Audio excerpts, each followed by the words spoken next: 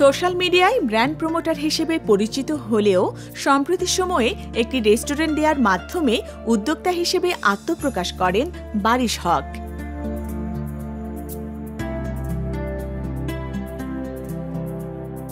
মুসাফির রেস্তোরাঁয় দুস্থ, গরিব, অসহায় মানুষদের বিনামূল্যে খাবারের সুবিধা রয়েছে।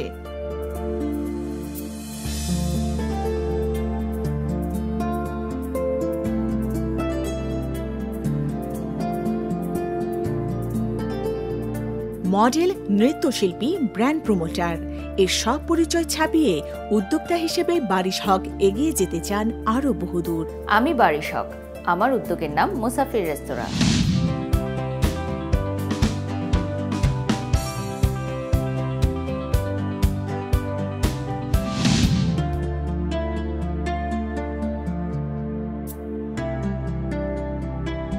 দীর্ঘদিন আমি শোবিজ ইন্ডাস্ট্রিতে কাজ করেছি। 2007 সালে আমার বুলবুল ললিতকলা একাডেমি বাফার নাচের কোর্সে ভর্তি হওয়ার মাধ্যমে আসলে আমার যাত্রা শুরু।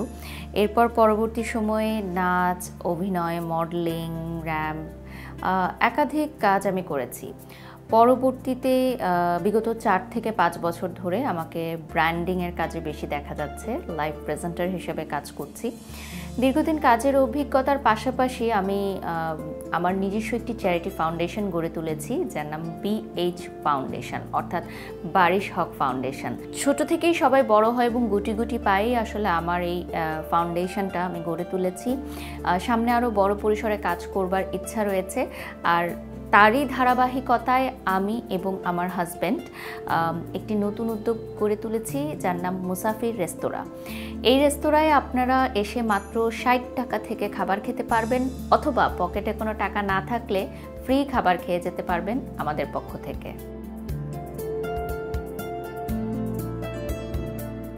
আসলে মাল্টিটাস্কিং করতে আমি ছোট থেকেই বেশ পছন্দ করি। যখন মনে হলো যে সবসময় অন্যদের ব্র্যান্ডিংটা করি, নিজের পায়ে দাঁড়ানো উচিত, নিজের জন্য কিছু করা উচিত, যেটা আসলে সম্পূর্ণ আমার একটি পরিচয় হবে এবং যে প্রতিষ্ঠানটাকে দেখলেই সবাই আমার নামটি মনে করতে পারবে, বা যদি আমিও ক্যামেরার সামনে কাজ না করি তাহলে আমার প্রতিষ্ঠানের মাধ্যমে হয়তো সবাই আমাকে চিনতে পারবে। প্রথমে আমার প্ল্যানিং ছিল বিউটি পার্লারের, যেহেতু আমি একজন মেয়ে, সাজগোজ পছন্দ করি। কিন্তু এখন ঢাকা শহরে আসলে এত বিউটি পার্লার, সো কোনো কমন কিছু করতে চাচ্ছিলাম না। পরবর্তীতে আমি ও আমার হাজব্যান্ড চিন্তা করলাম যে এমন একটি উদ্যোগ নেয়ার যেটা আসলে আমার হাজব্যান্ড পরিচালনা করতে পারবে, আমরা দুজন একসাথে দেখতে পারবো। তো প্রথমেই মাথায় আসলো যে যেহেতু আমরা চ্যারিটি কাজ করি, আমরা এমন একটি প্রতিষ্ঠান দিতে চাই যেখান থেকে মানুষ জিনিস কিনতে পারবে, আবার আমরা মানুষের সেবাও করতে পারবো। তো এরকম কি রয়েছে? অনেক চিন্তা ভাবনা করার পর মাথায় আসলো যে খাবার এরকম একটা জিনিস যেটার জন্য আসলে আমরা প্রত্যেকেই কাজ করি। খাবার যদি পেটে না থাকে তাহলে তো আর কোনো কিছুই সম্ভব না। তো সেই খাবার থেকেই মুসাফির রেস্তোরাঁ শুরু। আমাদের লোকেশনটা হচ্ছে হজ ক্যাম্প সংলগ্ন এয়ারপোর্টে, যেখানে আসলে ট্রেন স্টেশন আছে, বাস স্টেশন আছে।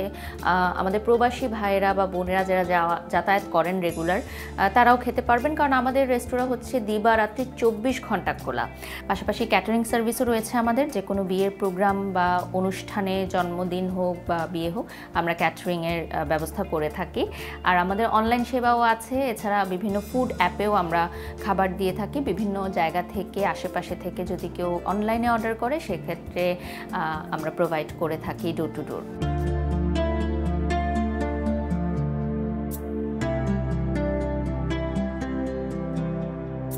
আমাদের এখানে আসলে এরকম কোনো নেই নির্দিষ্ট সংখ্যা যে এতজন খাবে বা এতজন খেতে পারবে না।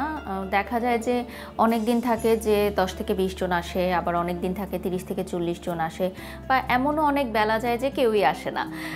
যখন কেউ আসে না তখন আমরা আশেপাশে আমাদের যারা রিক্সা চালায় ভাইয়েরা, বা যারা হচ্ছে পথচারী থাকে বা ভিখারি থাকে, তাদেরকে আমরা নিজেরা গিয়ে সরবরাহ করি। আর বিভিন্ন সময় আমি যখন ফ্রি থাকি তখন আমি নিজেই খাবার সরবরাহ করি। সেগুলো আবার আমি প্রচারণা করে থাকি ফেসবুকের মাধ্যমে, যাতে সবাই জানতে পারে, বাকিরাও জানতে পারে।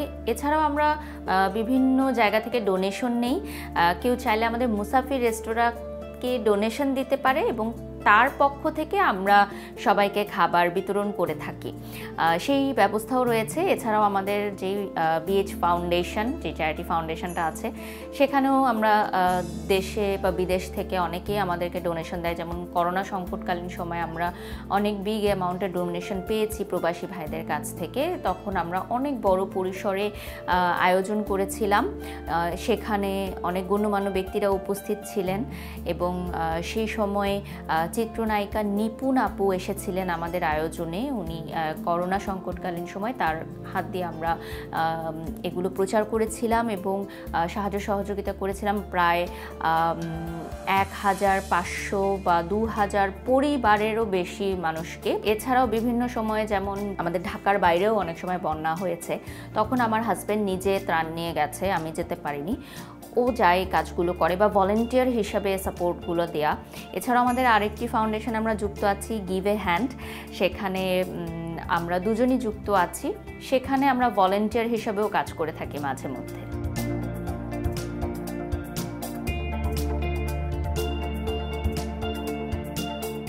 বেশিরভাগ সময় আমাদের রেস্তোরাঁয় আমি দেখি যে মা ও শিশুরা যারা হয়তো পথে ভিক্ষা করে, তারা একেবারে ক্লান্ত অবস্থায় মুসাফির রেস্তোরাঁয় আসে খাবার খাওয়ার জন্য। তো যখন আমাদের রেস্তোরাঁ খালি থাকে তখন আমরা বসে খাওয়ানোর ব্যবস্থা করি, আবার কেউ চাইলে খাবার নিয়েও যেতে পারে। তো অনেক সময় তারা যখন খায় আসলে অনেক তৃপ্তি লাগে, যেটা আসলে টাকা দিয়ে মূল্যায়ন করা কখনোই সম্ভব নয়। এবং মুসাফিরের একটা ইউনিক ব্যাপার হচ্ছে যে এই রেস্টুরেন্টটা 24 ঘন্টা খোলা, আপনি যখনই ক্ষুধার্ত থাকবেন এখানে চলে আসতে পারবেন। এবং আরেকটা ভালো ব্যাপার হচ্ছে হাইজিনের ক্ষেত্রে, যে আমরা এই জিনিসটা খুবই মেনটেন করার চেষ্টা করি। যদিও যেই রেস্টুরেন্টগুলো 24 ঘন্টা খোলা থাকে সেগুলোর হাইজিন মেনটেন করা একটু কষ্ট। আর আরেকটা ব্যাপার হচ্ছে মুসাফিরের যেই বাজার সদাই হয় সেটা প্রতিদিনই হয় এবং বেশিরভাগ সময়ে আমি যাই, কারণ হচ্ছে আমার কাছে কোয়ালিটিটা খুবই ইম্পর্টেন্ট। সো কোয়ালিটি মেনটেন করার জন্য বাজার করা, বাজারটা দেখা, ইভেন যখন রান্না হয় আমি যদি আশেপাশে থাকি তখন আমাকে ফোন করা হয়, আমি এসে সবার আগে মেনুটা টেস্ট করি। সেটা যদি আমার কাছে মনে হয় ভালো তাহলেই সার্ভ হয়, আর নাহলে সার্ভ করা হয় না।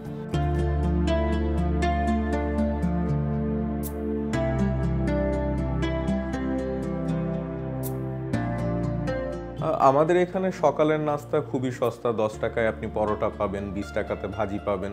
অর্থাৎ সাধারণ যে কোনো মানুষ বা কর্মজীবী একটা মানুষ হয়তো অফিসে যাওয়ার পথে এখান থেকে খেয়ে যেতে পারবে। আবার দুপুরে আমাদের গরুর মাংস, খাসির মাংস এগুলো সবই হয়, হাঁসের মাংস হয়। এগুলোর প্রাইস 200 টাকা থেকে শুরু করে 250 টাকার মধ্যে। এবং আমাদের এখানে সবথেকে পপুলার যেটা সেটা হচ্ছে কাচ্চি। আমাদের কাচ্চি বিরিয়ানিটা 250 টাকার মধ্যে পাওয়া যায় এবং সাথে যদি কেউ জালি কাবাব নিতে চায় তাহলে সেক্ষেত্রে 30 টাকা যোগ হয়। এটাই হচ্ছে আমাদের আসলে মেইন প্রাইস লিস্ট, যে খুবই অল্প 300 টাকার মধ্যে আপনি হয়তো পুরো একটা ভোজ করে ফেলতে পারবেন। আর ক্যাটারিংয়ের সার্ভিসের ক্ষেত্রে আমরা জামাই ভোজের ডালা তৈরি করে থাকি, যেমন আস্ত মুরগি, আস্ত খাসি, আস্ত লেগ পিস, এগুলো আমরা প্রয়োজন মতো বা কাস্টমারের চাহিদা অনুযায়ী আমরা ডালায় সুন্দর করে পরিবেশন করে দেই। কিছুদিন আগে বিদ্যা সিনহা মিম, জনপ্রিয় চিত্রনায়িকা, ওনার জন্মদিনে আমরা মুসাফির রেস্তোরাঁর পক্ষ থেকে আস্ত খাসির ডালা, আস্ত মুরগির ডালা আমরা এগুলো তৈরি করেছিলাম এবং ওনাকে উপহার দিয়েছিলাম এবং খুবই সুস্বাদু ছিল। উনি খেয়ে আবার ওনার ফেসবুকেও সেটা রিভিউ করেছেন। তা আমাদের কাছে বেশ ভালো লেগেছে। সমগ্র বাংলাদেশের মানুষ এভাবেই আমাদের খাবারের প্রশংসা করুক, এমনটি চাই।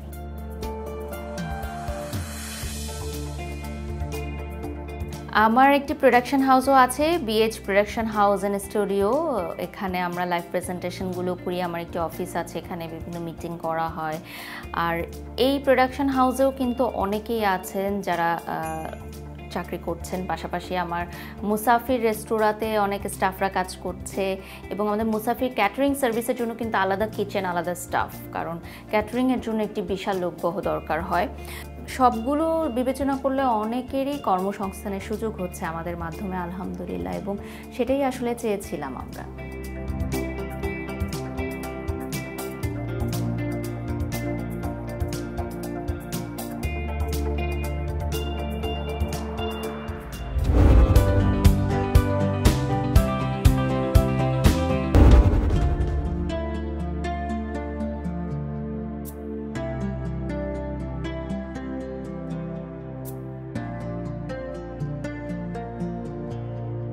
আমার স্টুডিওতে আমি মেকআপ করি, আমার মেকআপের জন্য একটা বড় ভ্যানিটি আছে।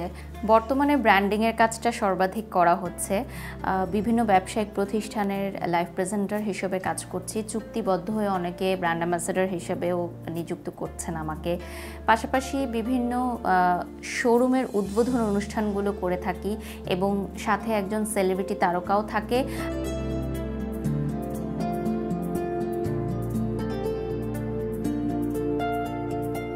আমাদের production house BH production house স্টুডিওর আন্ডারে কিন্তু আমরা সেলিব্রিটি এন্ডোর্সমেন্টও করে থাকি। এটা অনেকেই জানেন, আবার অনেকেরই অজানা।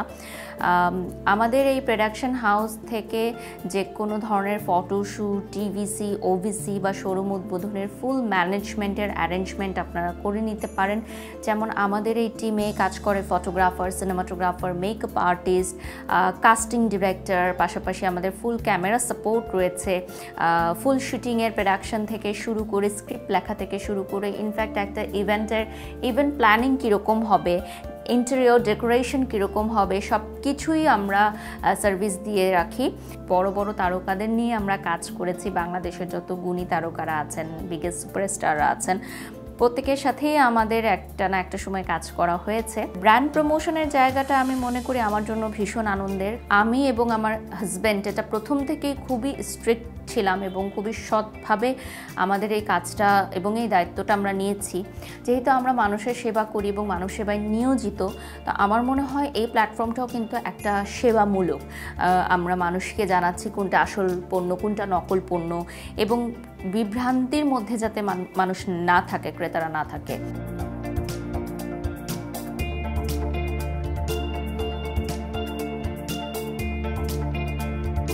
যখন কাজ শুরু করেছিলাম প্রথম দিকে, তখন অনেক সময় ফ্যামিলি থেকে, যেমন বাবা মা বা রিলেটিভদের থেকে অনেক সময় কিছু কথা শুনতে হতো যে আসলে এই প্রফেশনের ভবিষ্যৎ কী, বা এই প্রফেশনে কতটা স্বচ্ছ থেকে কাজ করা যায়। তো পরবর্তীতে আমি যখন নিজেকে প্রমাণ করে দেখিয়েছি বা আমার ফ্যামিলিকে আমি সেই ট্রাস্টের জায়গাটায় নিয়ে আসতে পেরেছি, এখন তো তারা আলহামদুলিল্লাহ প্রাউড ফিল করে এবং প্রাউডলি বলে যে আমি বারিশের মা বা বারিশের বাবা। ও ছোটোবেলায় কিন্তু একদমই ডিফারেন্ট ছিল, কম কথা বলতো। আর আরও ছোটোবেলায়, মানে একদমই ছোটো ক্লাসে যখন পড়তো, ওর অদ্ভুত একটা কথা আমাকে বলেছিল যে ও হাউস ওয়াইফ হবে। আমি জানি না, ও হয়তো আমাকে ছোটোবেলা থেকে ওয়ার্কিং দেখেই হয়তো ওর ঘরের এই কাজটা ছিল। তো আমি যেটা বেসিক্যালি চেয়েছি বাচ্চাদের কাছ থেকে, যে ওদের পছন্দ মতোই ওরা বড় হোক। আমি কোনো কিছুই চাপিয়ে দিইনি ওদের উপর। ইনফ্যাক্ট ওর ক্যারিয়ার কী হবে সেটা নিয়েও আমি ওকে খুব বেশি কিছু বলিনি। ওর পছন্দ মতোই ও বড় হয়েছে। তারপরে দেখলাম আস্তে আস্তে মিডিয়ার দিকে ঝুঁকেছে। তখন একটু যে আমি অরিড হইনি তা না, কারণ ও পড়াশোনা এত ভালো ছিল যে আমার মনের ভিতর একটা সুপ্ত ইচ্ছা থাকে না যে আমি টিচিংয়ে আছি, শিক্ষকতার পেশা হয়তো ও আসতেও পারে। তো জানি না কিভাবে আস্তে আস্তে সে নিজে একটা কাজের জায়গা তৈরি করে ফেলেছে। ইনফ্যাক্ট এখন ওকে সবাই যেভাবে দেখে আর কি, আমার মনে হয় যে শি ইজ বেস্ট। ও খুব স্বাধীনতা নিয়ে কাজ করে, ও নিজের কাজগুলো নিজে চুজ করে নেয় ও কি করবে। তো এখন যেটা হয়েছে, ও চাকরি করেনি ঠিকই, কিন্তু ও কিন্তু খুব অফিসিয়াল বা প্রফেশনাল হয়ে গেছে। ওই জায়গাটা সে মেনটেন করে। ও ভীষণ রকমের পাংচুয়াল, সময়টা সে ধরে কাজ করতে পারে।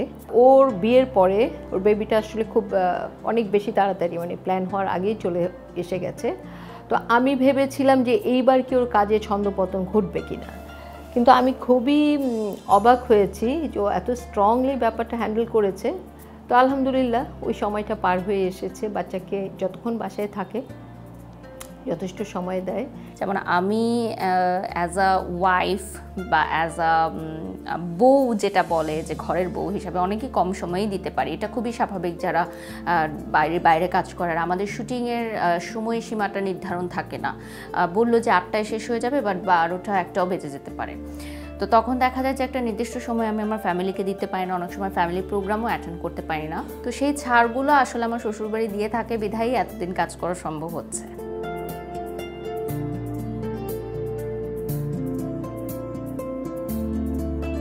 অনেকেই মনে করেন যে আমরা যারা ঘরের বাইরে কাজ করি মেয়েরা তারা নাকি বাচ্চা একদমই টেক কেয়ার করি না, কিন্তু এটা কিন্তু একদমই ভুল। কারণ একটা কথা আছে না যে মা যেখানে যে অবস্থায় থাকুক বাচ্চা টেক কেয়ার সে করে, সেটা প্রত্যক্ষভাবে হোক পরোক্ষভাবে হোক। আমার মেয়ে এজেল অসম্ভব লক্ষ্মী একটা বাচ্চা আমি বলবো, মাশাল্লাহ। কারণ ও কখনোই আসলে ডিস্টার্ব করেনি, একদমই ছোট থেকে। আমি যখন কাজে বের হয়েছি ওর 15 দিন বয়স থেকে আমি আসলে প্রপারলি কাজ স্টার্ট করেছি একেবারে রেগুলার। তো প্রথম 6 থেকে 8 মাস আমি ওকে নিয়েই যেতাম সাথে, যেহেতু আমাকে ছাড়া থাকতে পারতো না। পরবর্তীতে আস্তে আস্তে ওকে বাড়িতে রাখার প্র্যাকটিস করেছি আমি, এবং এখন সে ওভাবেই থাকে আমার বাড়িতে। আমার অন্যান্য ফ্যামিলি মেম্বার্সদের সাথে সে থাকে। আর আমার হাজব্যান্ডের যেহেতু ফ্রিল্যান্সার ও, তো দেখা যায় যে আমি যে সময় শুটিংয়ে ব্যস্ত থাকি ও হয়তো বাসায় বাচ্চাকে সময় দেয়, আবার ও যখন ব্যস্ত থাকে তখন আমি বাসায় থাকি। আর পাশাপাশি আমাদের ফ্যামিলি মেম্বাররাও আছে, ওর বেবি সিটার আছে। তো সব কিছু মিলিয়ে আমার বাচ্চার টেক কেয়ারটা আমি আগে নিশ্চিত করি, তারপরেই আমি কাজে বের হই।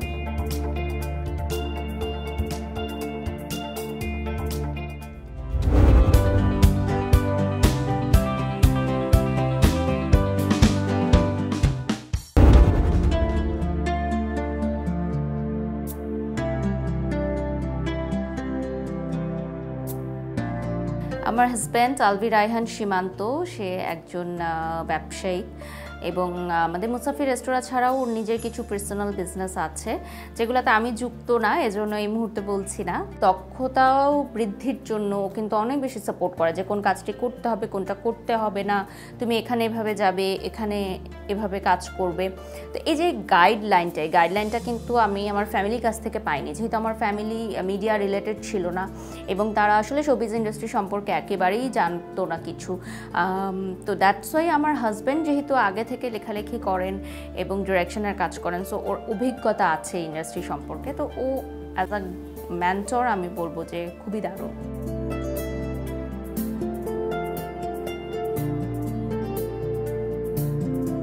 মুসাফির রেস্তোরাঁর যেই দুটো মোটিভ, যে দিবারাত্রি 24 ঘন্টা খোলা থাকবে এবং অসহায় দরিদ্রদের বিনামূল্যে খাবার সরবরাহ করবে, এটা শুধুমাত্র একটা শাখা দিয়ে আসলে সবার মন জয় করা সম্ভব না। তো অনেক অনুরোধ আসে যে ঢাকার বিভিন্ন জোনে করার জন্য। তো আমরা এলাকা ভিত্তিক পরিকল্পনা আছে সামনে, ইনশাল্লাহ চেষ্টা করব এটার শাখা আরও বৃদ্ধি করার জন্য, বা ঢাকার বাইরে যদি সম্ভব হয় সেক্ষেত্রে ঢাকার বাইরেও দিব। আমার ইচ্ছা আছে ব্যবসায়িক প্রতিষ্ঠানগুলো আরও বাড়ানোর জন্য, যেমন বিউটি পার্লারের সার্ভিসের ক্ষেত্রে মেয়েদের একটা কর্মসংস্থান তৈরির জায়গা রয়েছে। আর পাশাপাশি যদি আমি বলি যে মুসাফির রেস্তোরাঁকে আরও আগে আরও অনেক দূর নিয়ে যাওয়ার ইচ্ছা রয়েছে। আমি এবং আমার হাজব্যান্ড বেশিরভাগ সময়ই এই প্ল্যানিংগুলো করি যে মুসাফির রেস্তোরাঁকে আরও কীভাবে প্রচার প্রসার করা যায়, আরও ভালো মানের খাবার দেওয়া যায়, ডিফারেন্ট আইটেমগুলো করা যায়। আর অন্যান্য উদ্যোক্তাদেরকেও আমি দেখি যে তারা প্রত্যেকেই নিজ নিজ জায়গা থেকে অনেক বেশি পরিশ্রম করে, অনেক কষ্ট করে। তো আমারও ইচ্ছা আছে সামনে আমার কাজের পরিধি আরও বৃদ্ধি করার। আমার পক্ষ থেকে বারিশকে সবসময় শুভকামনা থাকবে। ও ভবিষ্যতে আরও যা যা উদ্যোগ নিবে সেগুলোতে সে যেন সফল হয়। বারিশা, তোমার প্রতি আমার শুভকামনা থাকলেও তুমি আরও এগিয়ে যাও, ভবিষ্যতে তোমার আরও উন্নতি হোক, শুভকামনা রইল।